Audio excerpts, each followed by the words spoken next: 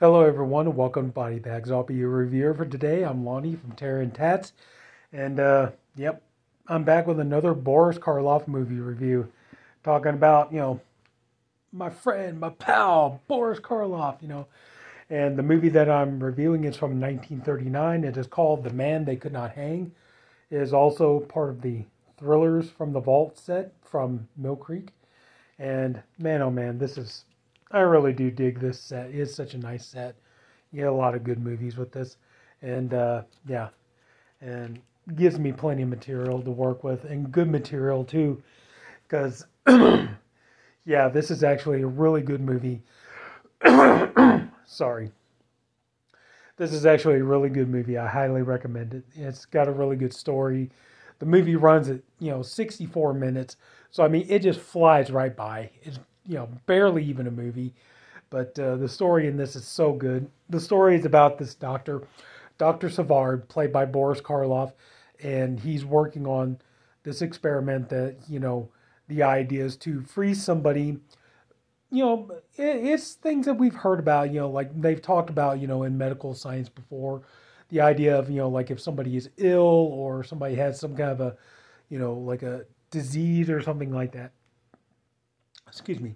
The idea is to basically freeze them until, they can restore them and fix them and everything else. Well, so, Dr. Savard, he's planning to, test out his experiment, and he has a medical student named Bob that is willing to volunteer, and he knows that there's a good risk, that he could possibly die from this. But, it's like they're scientific men, and they're like, if we don't, they're of that opinion, if we don't try, if we don't make the effort, we don't know what will happen. It's like we can't tell him until we do it. And so Bob is willing to make that sacrifice. The problem is that Bob is dating Dr. Savard's nurse, and she is not very happy with the idea that he is willing to sacrifice himself for science, and she's, trying to do everything that she can to, stop it from going on. And so, they, Savard, his assistant, and Bob, they decide to go ahead and get started on the experiment. Well, his nurse, Miss Crawford, she decides, she's going to go to the cops and she's going to have them put a stop to it. So she goes to the cops and she tells them that, that he's conducting this experiment and it could go really wrong, and, she needs their help. And so they go to, Savard's house, and they see his daughter there, and there's a reporter there, because as soon as he found out about it, he's like, oh, wow, this is a good story. So they go and they find Savard and his assistant, and they're telling him, like they're going to arrest him and all this other kind of stuff. And Karloff, Savard, he's, telling them, it's like, please, it's like, what, you could do whatever you want to me. Just let me have a little bit more time so that I can restore him, and they're looking, it's all like, well, they froze the guy. He's dead and everything.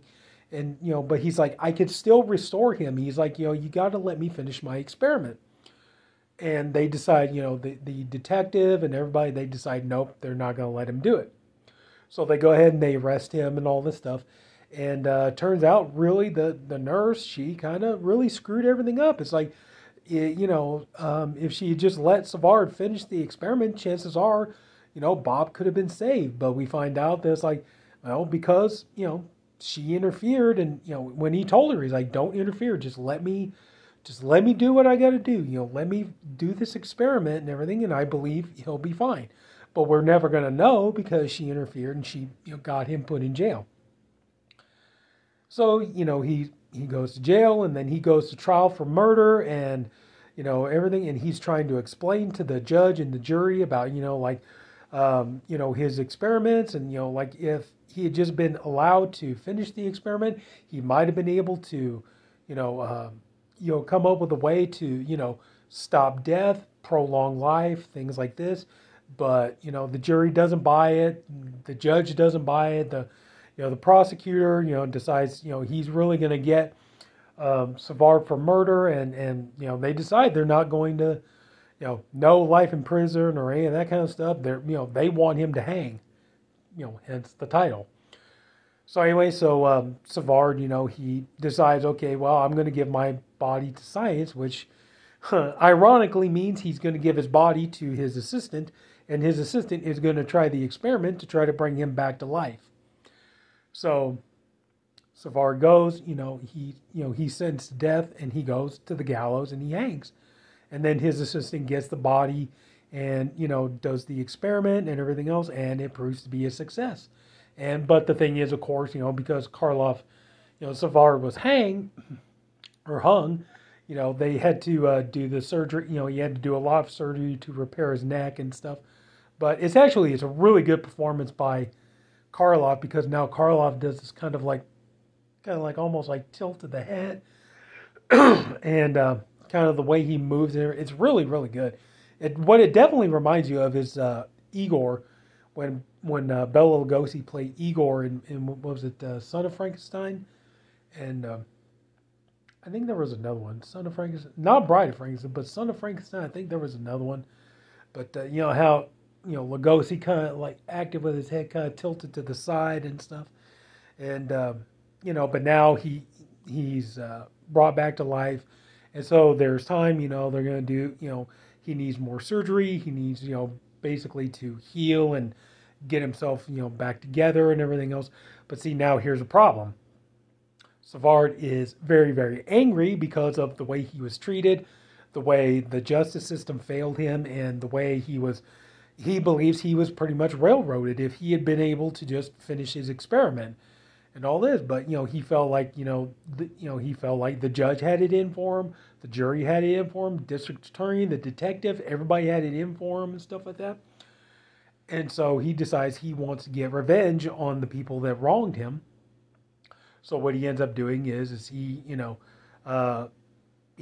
up bringing the reporter, the district attorney, the detective, his nurse. I forget who else, a couple of other people, but he brings them to his house.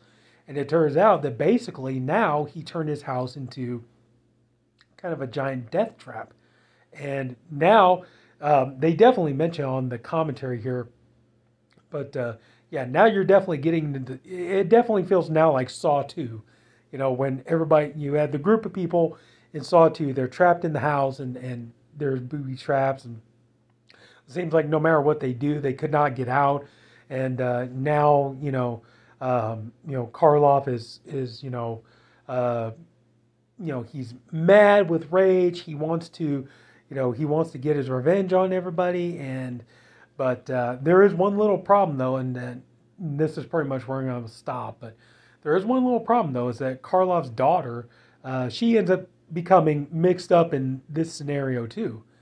And so now it's about, the whole thing's got to stop. Otherwise, Karloff's daughter is going to end up become one of the victims, in this house of traps, this house of horrors and stuff like that. And I'm going to leave it right there. But this is a really good movie. It's the black and white, it has that great classic, horror film look to it. And of course, Karloff, he's totally reliable. He does a great job as always. He's so compelling to watch. You have a lot of good actors in this movie. Nobody really phones it in. It's a good film, and like I said, at 64 minutes, it flies right by. It almost feels like it takes no time at all, and it keeps you engaged. And especially like when you get to the final act, where now they're all trapped in this house that Karloff pretty much turned into, like a torture house and all this kind of stuff. And they have to try to figure out how they're going to get out of it and everything else. And I definitely do recommend this movie. This movie is really, really good. And, And I'm really, really glad I got to review this. And, so I'm really, really having fun talking about these Boris Karloff movies. But, and